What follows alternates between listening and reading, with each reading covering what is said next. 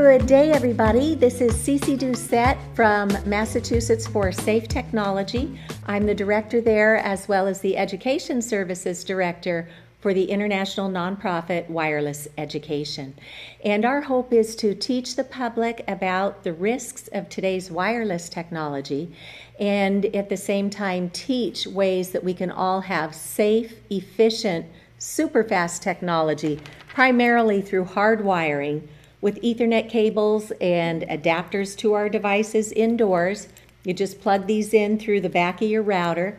It's not rocket science to fix with the devices that we have control over. So what we're going to spend our time talking about today is perhaps some of the areas that we don't have direct control over that put these microwave radio frequency wireless transmissions into our communities.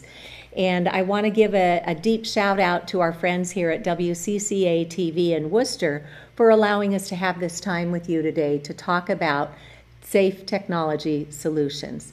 So joining me today via Zoom is our guest, Ann Savastano from Keene, New Hampshire, where we got together on Monday and she brought me in to present educational information to her Rotary Club, and then we went over to the library and did an educational forum for the afternoon. So welcome, Ann. Can you please tell us a little bit about yourself and how you got involved in the wireless issue? Well, yes, my husband and Tom and I moved to Keene almost 7 years ago, and we're in a lovely Victorian house that is on the State Historic Register in a historic district close to the downtown of Keene. And, just beautiful. Everyone has gardens and fruit trees and things like that, even though it's near the downtown. And I do have some chronic health issues, which are concerning. And I know that I probably do have the hypersensitivity to EMF from things I've observed in the past. And there is a rollout beginning in Keene of the 5G, 4G tower and antennas, the 4G towers that support the 5G antenna. And we were notified of this. I've suspected for a long time. I love nature. I've been involved with the Audubon Society and so forth with birds and migration. And we have noted, obviously, the decline of many species of migratory birds. And also, I think everyone's noted the decline of honeybees due to many different factors, including colony collapse. But what is causing this? And so I have suspected that the increased electrosmog could be a cause of this, particularly with migrating birds and bees that rely on the Earth's low electromagnetic field. But I haven't really either had the time or when I've looked quickly, been able to find much science on that. Yeah, so and that's because for a long If I could interject there is a wealth of scientific literature on the biological effects to our pollinators and all flora and fauna. And in fact, last week on Thursday, the Environmental Health Trust, under the directorship of Theodora Scarato, co-hosted a wonderful forum all about the environment, and they brought in many of the world's leading experts. So if folks want to go out to the Environmental Health Trust, you will be able to find that video soon there. That's ehtrust.org. You can also go to the resources page at Massachusetts for Safe Technology, and we have a link there to a lot of the science on the planetary impact of today's electrosmog, as you called it. So, yeah, and it's hard. None of us ever imagined we'd have to find time to look at this increasing threat in our environment. So we know we all do this on borrowed time. At the same time, we try to balance our own lives and our health and our interests.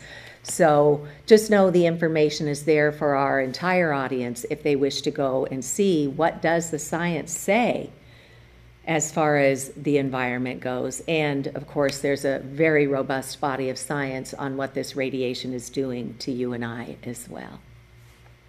Yeah. Yes, and I did managed to watch a brief portion of that last Thursday in between some other things that we were doing.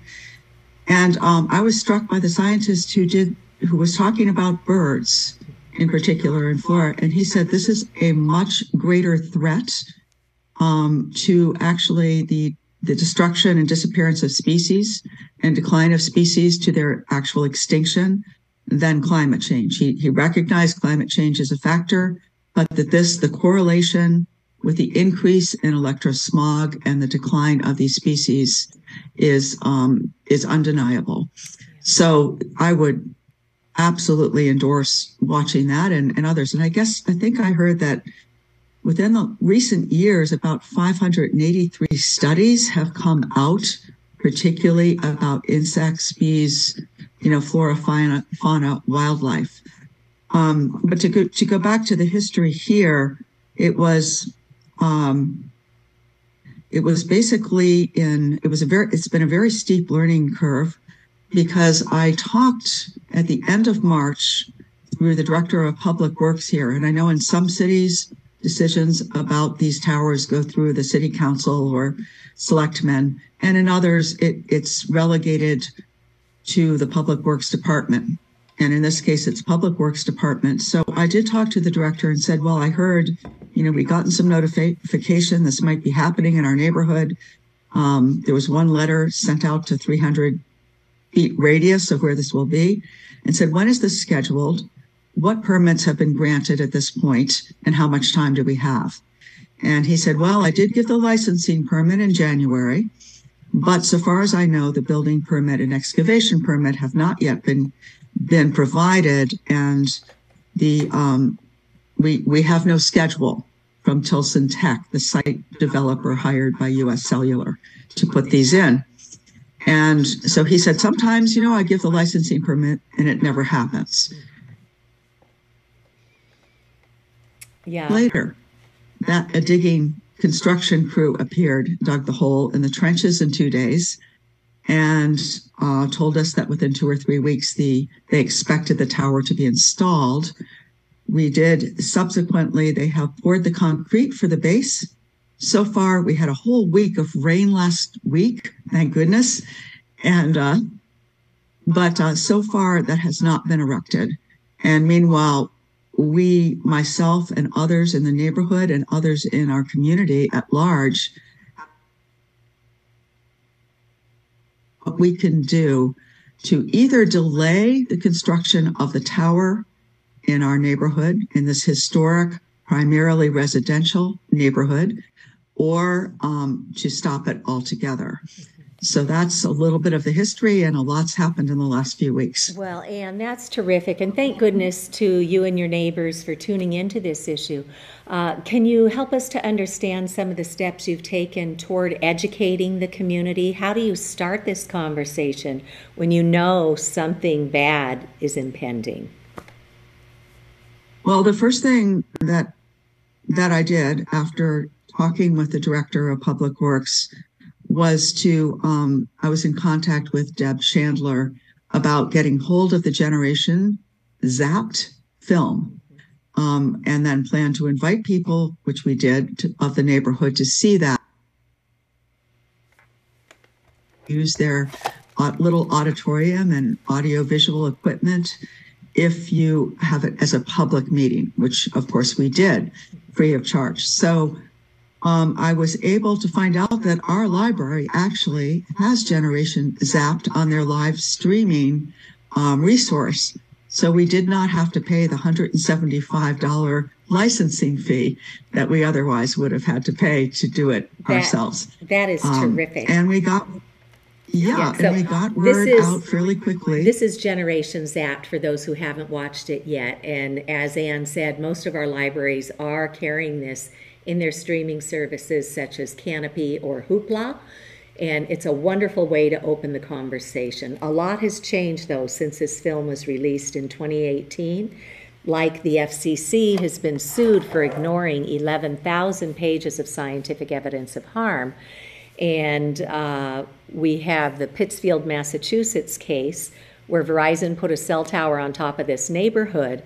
and 17 children and adults and their pets became so ill that they had to abandon their homes.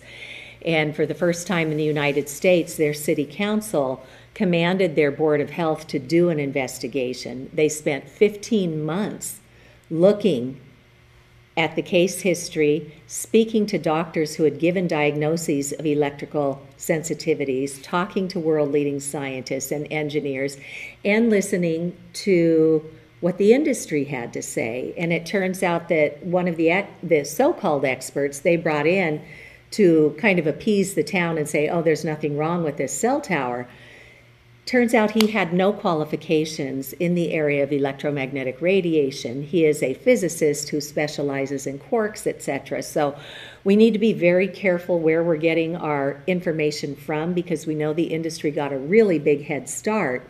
So we're so very grateful that we do have resources like Generations Act, like the materials at the Environmental Health Trust, and they are actually one of the organizations that sued the FCC for ignoring this vast body of science showing harm. So I commend you for plucking up the courage to say, hey guys, I think we have a problem here, and then organizing with your neighbors, because this is a really hard needle to move if you're just one voice.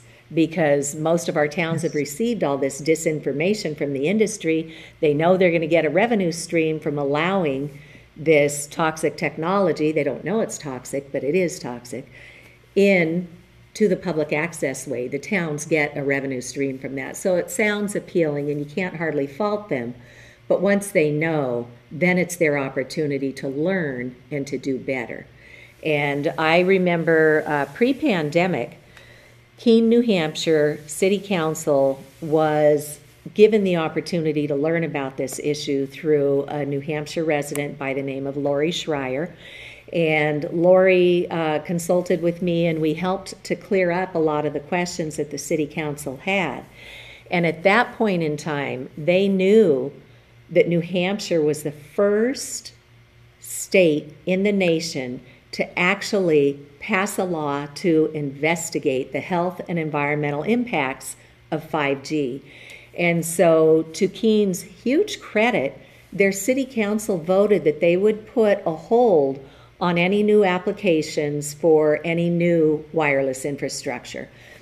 And on that commission with the New Hampshire State Legislature, there was a woman by the name of Beth Ann Cooley who was appointed to serve on that commission as a representative of the industry for the Cellular Telecommunications Industry Association, or they call themselves today CTIA, the wireless industry. And so Beth Ann Cooley attended all those meetings with world-leading scientists and doctors and other public health experts. So she was hearing firsthand that there is grave danger to having wireless technology in our communities at close range. But that apparently didn't stop her. My understanding is that she met with the mayor of Keene, and I can't tell you what she said to him, but the end result was that he asked his city council to do a re-vote on that temporary ban, because all they were saying is, let's just wait, let's put a pause on until New Hampshire has a chance to investigate, and then we'll make decisions based on what the state finds. So Beth Ann Cooley knew that determination was coming up from this commission at the legislature, and she got the mayor to do a revote, and your city council voted 8-7 to remove that temporary ban, which is how I think you guys probably wound up with an impending cell tower right on the corner inside your neighborhood. And just so folks know, the New Hampshire legislature did their homework for a year, even during the pandemic, and they document the conflicts of interest with the wireless industry and our Food and Drug Administration and our Federal Communications Commission, because our federal agencies, not one of them has ever done the review of the scientific literature. And so, bless New Hampshire, they did their job. They document the harm and make 15 recommendations to transition away from wireless technology, because wireless is no longer advanced technology. Our communities should be investing in fiber optics or high-speed cable to and through the premises. And then, as we've discussed in earlier episodes, you just hook up indoors with Ethernet cables and turn off the wireless antennas. And not only is it safer, but the signal is so much more reliable. It's faster. Your data and your privacy are far better protected with hardwired connections. And it consumes the wireless infrastructure, and all of our devices consume 10 times more energy than simply plugging in and using hardwired connections. So I know that you have been working very hard, both sides of the coin. You've been working with your neighbors, and you've also been working with your town. And I understand you were at a meeting this week to discuss this very issue. Yes, we had put together a petition, and we had 39 neighbors sign it in a very short period of time. So obviously we were only able to contact them, maybe half of them, to get the signatures. And we had, of course, a cover letter listing all of the different issues that we had questions about and objected to. And that was put on the agenda for the city council a week ago yesterday, on Thursday, and they referred it, as is the usual procedure, to a committee, which is the Planning, Licensing, and Development Committee, PLD, which had their meeting Wednesday night. And this was therefore on the agenda. There was a second petition that a former judge, highly respected in Keene, although now a nonagenarian, but lives 2 doors from the site of this planned tower. And he had written up a second petition citing a number of different legal issues, including the precautionary principle, which I familiarized myself with. So at the meeting Wednesday night, they had some other things on the agenda. So it was a 3-hour meeting, but 2 hours of that was spent with myself and the judge, and talking back and forth with the committee, the council members who were on that committee. And the city attorney who was there, and the head of the public works. So there was a very, very lively discussion. And I think that there's a lot that was clarified, including the past history of this. And there's a lot that can be done going forward that was discussed that may affect revision of the ordinance, but does not affect our immediate tower. So, and what we did find out, there were members of the PLD committee who said, we would like to forward this back to the council, but we are required to do that with suggested recommended action. And there's actually no action that we as the council can take to stop your tower. That has to be done through the director of public works, because it's basically in his purview, the licensing and so forth. There are a couple avenues we are still pursuing to do that. And it's a time factor, of course. And a lot of that has to do with the fact this is a historic district. And at the very least, they may be required to do a pre-construction historic review according to FCC regulations, because this district is very probably eligible for the National Registry of Historic Places, which means the FCC regulation requiring this is applicable to our situation. So that's one thing we're reviewing, but it was a fascinating talk. And it turns out that the reason that the council ended up not accepting Lori Schreier's amendment to the ordinance governing these small wireless facilities is, which in her ordinance, she recommended the setback of 1,640 feet, which is a safe distance. The 4G only travels that far carrying the 5G, those small cell towers, from schools, from residences, from hospitals, from nursing homes, where there are people vulnerable to the negative effects of this.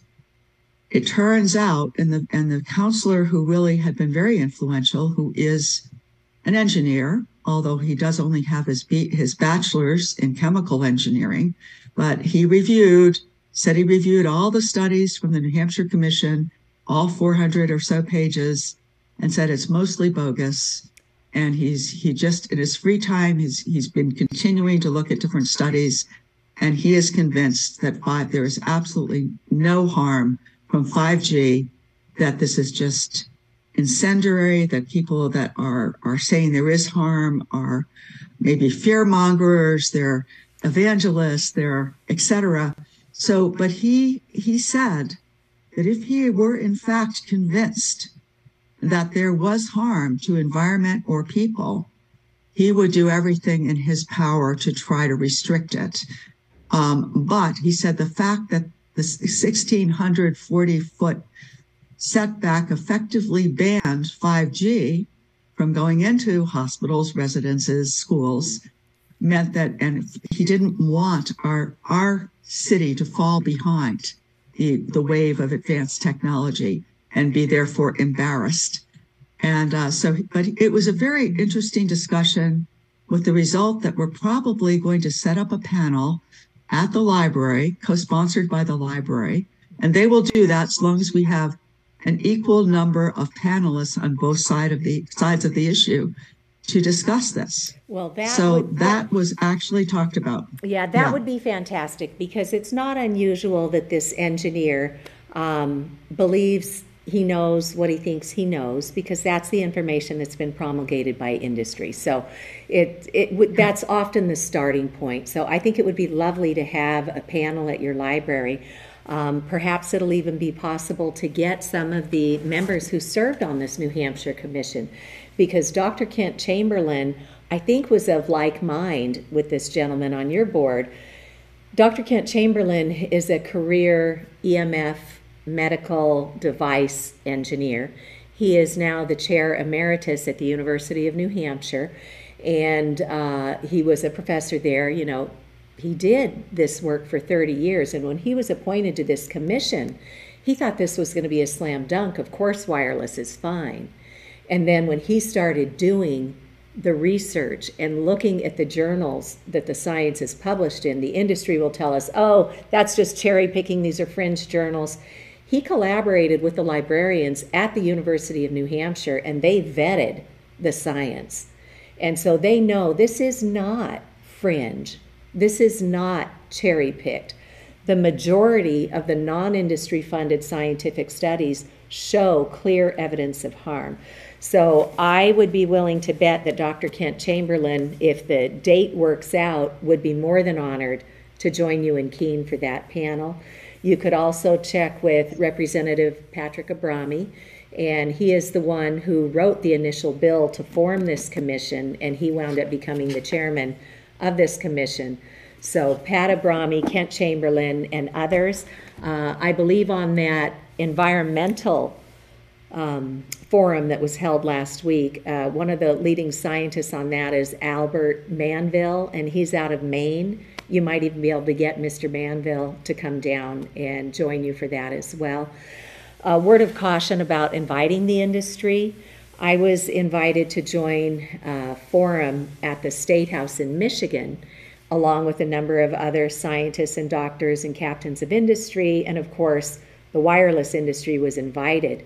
And one gentleman who owns a telecom company, he came for the morning session, and once he started hearing the facts on this, he declined to speak, and then he didn't come back for the afternoon session because he knew that anything that he had to contribute was not going to be helpful to furthering the safe technology conversation. So I would be surprised if the industry accepts the invitation, but so long as the invitation is extended, hopefully that will be enough to make it possible to have this forum at your library. So that would be great. Yeah. I just need to click one thing here on our Zoom account, and we have about 3 minutes left. So if you had suggestions for others in your position, what might that be when you wake up and you find out there's a cell tower going into your neighborhood? One, if you have, depending on the form of government you have, obviously the warrant article on the basis of the FCC not having complied with the court order of 2 years ago that has worked in Sheffield, Great Barrington, Mass. Is one. If you have a town hall, we do not. Otherwise, I've been advised by a city councilor that the more people show up at hearings, write petitions, that kind of thing, the more the city council takes note. And, it will at least affect future ordinances. Another is to investigate. Has review been done? Because it sounds like that was required for every single site that in New York City. I'm sorry, we had a little bit of an audio glitch there. What was the review? It was the pre-construction historic review that the company, the site developer, or the telecom is required to carry out by the FCC in accordance with both NEPA, which is an environmental review, the National Environmental Policy Act, and in accordance with the NHPA, which is the National Historic Preservation Act, to make sure that there are no violations, that what they're planning to do will be consonant with those acts at every single site. That's excellent. And I know that you've spoken with legal counsel. That did that. So, yeah. So I know you've spoken with legal counsel as well who specialize in telecom law. So that would also probably be a good piece of advice is don't wait. At least do the initial consult so that you understand what your rights are and what might help to stop these close range antennas until the FCC is held accountable. Okay. The other thing is to really explore the precautionary principle, which is accepted worldwide. That was a new area for me. It can be very powerfully used as a legal persuasion argument. Okay. Well, Ann, thank you so very much for taking time out of your incredibly busy week. I know it's been a doozy for you, but we're so grateful that you are such a peaceable person and that you come from the heart when you work with your neighbors and that you work with your town, because we all want to get to safe technology in our communities, and having the right kind of atmosphere to do that in is incredibly helpful. So we're here listening, learning from what you're doing, and we look forward to following up with you in the future. So we thank everybody who's joined us today at WCCA TV, and we encourage you all to have a tech-safe day and let us know how we can help at Massachusetts for Safe Technology. Thank you.